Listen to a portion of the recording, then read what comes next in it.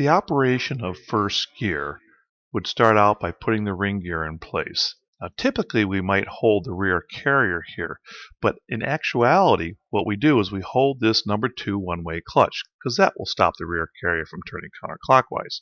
Driving the front ring gear will create an output to the output gear. Now if we don't hold the rear carrier, we notice that it turns counterclockwise.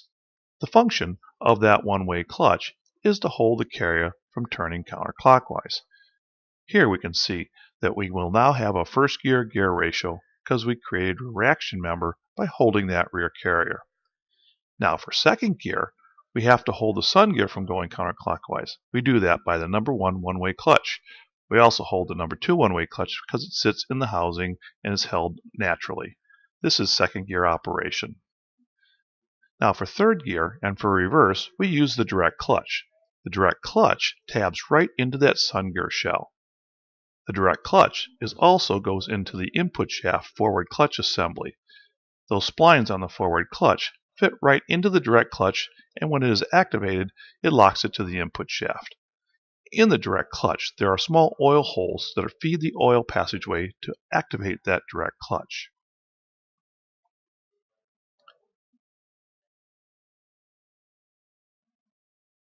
Direct clutch fits on the input shaft, and when the oil pressure activates it, it locks the two together so they turn together. Therefore, the input shaft drives the direct clutch, which drives the sun gear. Now when we go into third gear, we're going to hold both one-way clutches because that's how it works, but they won't be active. Then we drive the sun gear and the front ring gear to give ourselves a 1-to-1 ratio. Now in reverse, we will also activate the direct clutch and spin the sun gear clockwise.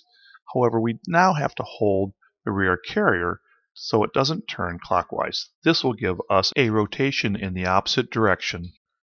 Here we can see the output gear is turning counterclockwise as we create a clockwise input on the sun gear.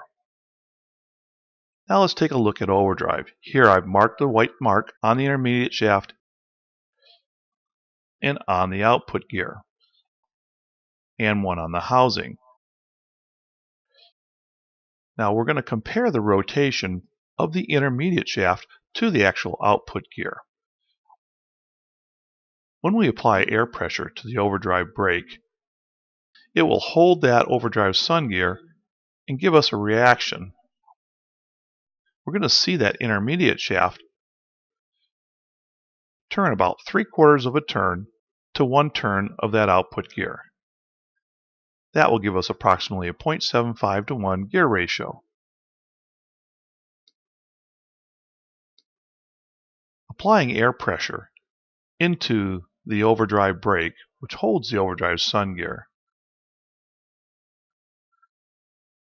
and then turning the Simpson gear set in direct drive, such as third gear, by turning the ring gear and the sun gear at the same time.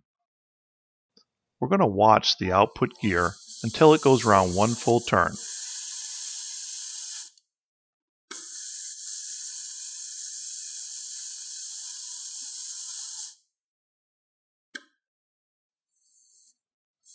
We can now see that the output gear has gone around 1 full turn. However, if we look at the intermediate shaft, we'll see that it went approximately 3/4 of a turn, giving us that 0.75 to 1 gear ratio for overdrive.